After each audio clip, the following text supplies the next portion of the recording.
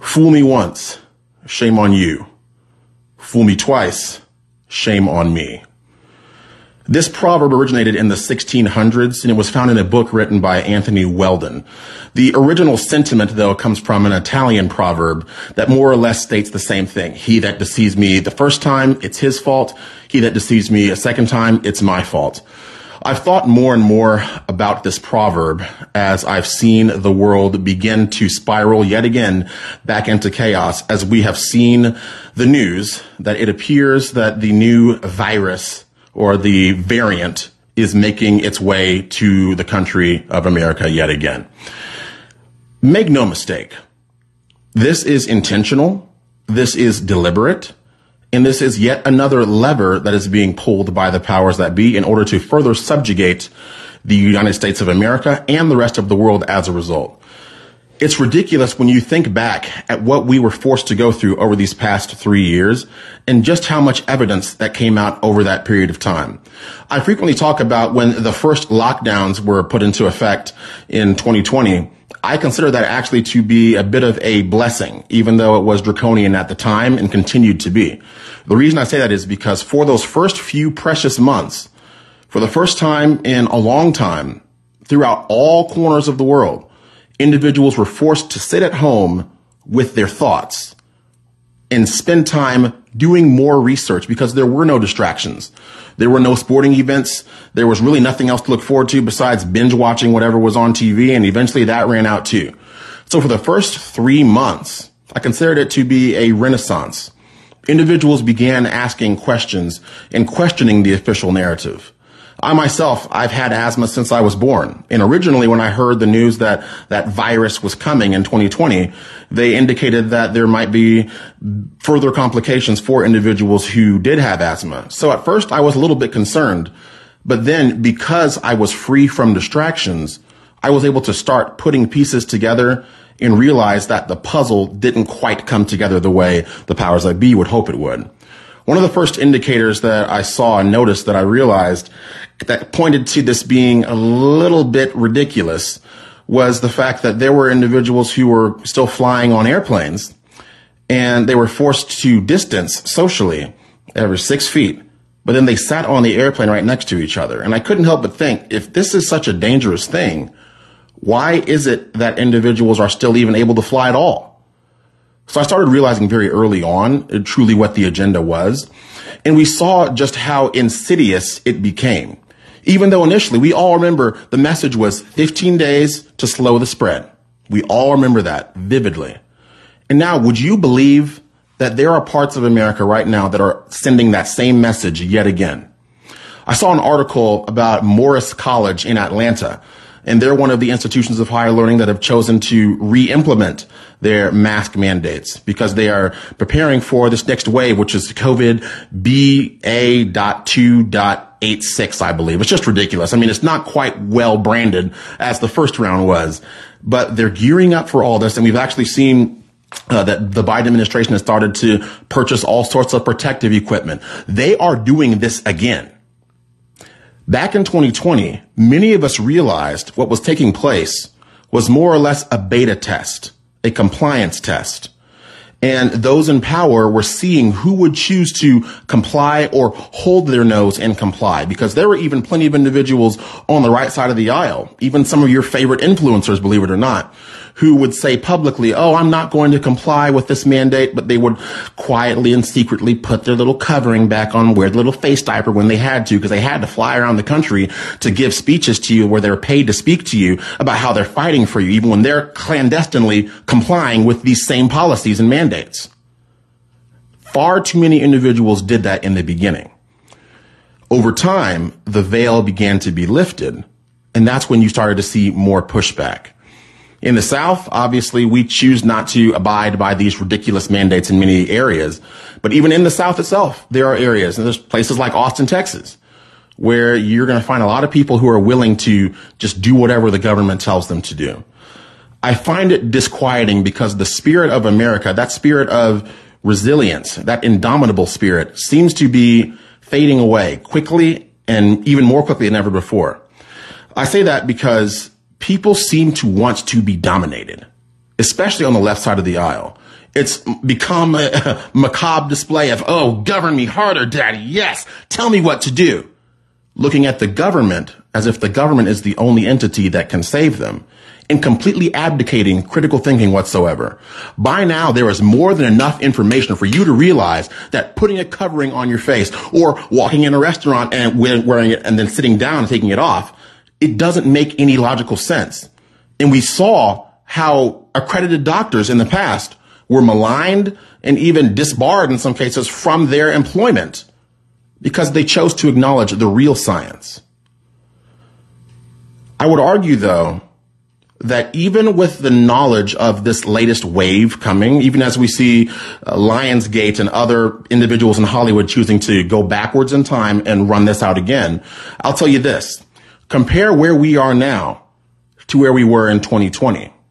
If you remember, the first rumors and waves started coming out in February of 2020. And that was only about 9 months before the election. Now here, it's starting to be rolled out in September of 2023, which is 14 months away from the next election. I would posit this fact to you. The elites, Big Pharma, the entire complex realizes now that they failed round one, even though there were plenty of individuals who did comply. They failed round one. They failed the cards. They failed oh, you can't go into here unless you have documentation. They failed that part. And now what they're realizing is we need to create a much longer runway in order to ensure that more individuals will comply with these mandates. But I'm here to tell you, I'm one individual who is not going to comply whatsoever. I don't care what I'm doing, where I am. If it costs me even my source of employment, I was ready to lose my job the first time that this came around. That is what it's going to take. Because if you're going to sit there and say, oh, well, I need my job, what you're saying is you care less about your bodily autonomy than you do about a paycheck. That's very telling. And honestly, the solution is very simple. With all the millions of people who are truly awake in America and all around the world, all it takes is you all saying no with one voice. We cannot afford to have individuals say, oh, I guess I just have to do this for what's to come. What have I been telling you guys on these live streams for several weeks, months, and years now? The best way to be prepared is to become as self-sufficient as possible so that if that day comes where you're forced to comply with X, Y, or Z, or you lose this or you lose that, you've already built your own community of like-minded individuals. Public Square is part of it, yes, but it can't be the entire final solution. They are going to run this out again because they saw it worked with just enough individuals for them to think this is what's going to help us in 2024. We aren't stupid. We know what this is for. This is their built-in ace in the hole to use whenever there's an election so they can go behind our backs and change rules and election laws at the last minute to ensure that the process is not nearly as secure as it used to be. The question also becomes, why would anyone want this administration to continue being in leadership? We've seen how they acted most recently towards the fires in Hawaii, where Biden, he finally made his way out there and he wants to tell people in the audience during his speech, oh, how he had a small kitchen fire in his home. And that's the same thing as what they're going through right now. Something's not right with that. Biden can't string two coherent words together, appears to fall asleep more and more regularly. And on top of that, the families that lost their homes in Maui are getting, or in Hawaii in general, the families that lost their homes are getting $700 a piece. And remind yourself how much money we continue to throw into the black hole that is Ukraine for no reason whatsoever. This administration cares nothing about the American people or its citizens whatsoever. It's not just constrained even to America. Looking in places like Canada. Canada's on fire too, in case you didn't know. The Tenerife Islands, I believe, which is a part of Spain or Spanish Canary Islands, they're on fire too. There are so many coincidences. They can no longer be called coincidences. Anyone who is awake is aware this is a coordinated effort to cripple you and subjugate you and dominate you yet again. And I'll tell you this too. Just because the first wave didn't work the way they wanted it to doesn't mean they aren't going to be equally as ruthless the second time around. That's why the title of this video is Fool Me Once. A lot of people were caught flat-footed in 2020. They weren't sure what to know, what to believe, where to research, but I'll tell you what, we have people on our side who are knowledgeable, who know what the facts truly are, who can point you to the data itself that tells you that all these mandates did nothing. They actually hurt the youth in the country because the youth are now socially stunted in many cases. They hurt so many facets of our supply chain for no reason. The reaction to, oh my gosh, I came down with the virus, I have to quarantine myself for 14 days. It didn't make sense to begin with, but that kept people home, kept them comfortable. Just sit there and watch your TikTok videos some more. Just watch your Netflix some more while we get ready for the next big play. It's coming. And if we think about being fooled yet again, the last thing I want to touch on is the fact that we know that Trump is going to be arrested on Thursday down in Georgia by a black woman, radical leftist DA. And this individual, of course, is loved by the left because the left loves their optics, right? And they will do everything in their power to say, oh, look, we did it again. Oh, we got him. We're going to get a mugshot this time. Nothing's going to come from this because we all know that Trump is simply an individual that you cannot bring down with these spurious allegations. And it's really funny because anyone who would cheer about this new person who is going to be going after Trump, they couldn't even tell you what a woman was, what a black woman was a few months ago. But they also wanted to have Ketanji Brown Jackson be put on the Supreme Court because she's a black woman. What's a woman? I don't know. We are living in ridiculously high levels of clown world. But those in power and those who wish to remain in power will maintain their stranglehold for as long as those of us out there continue to be fooled time and time again. So let's think back to those words, fool me once, shame on you. Those who fooled us the first time and fooled millions and millions and millions of people, they should be called to account. The time has passed for strongly worded letters or hearings or committees.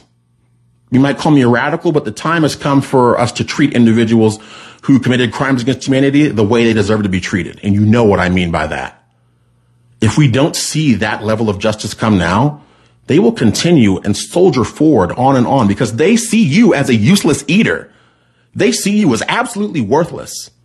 They think the world belongs to them. We know who the world belongs to. That should give you some peace. But even now, as we see, oh, the next variant's coming out. Oh, we're going to get Trump this time. Oh, look at this coincidence. Oh, we're so sorry about Maui, but we're going to get money to Ukraine. They're going to play the same thing out over and over again. It's up to you to make sure that this time, even if you were fooled the first time, that you are not fooled the second time. Because fool me once, shame on you.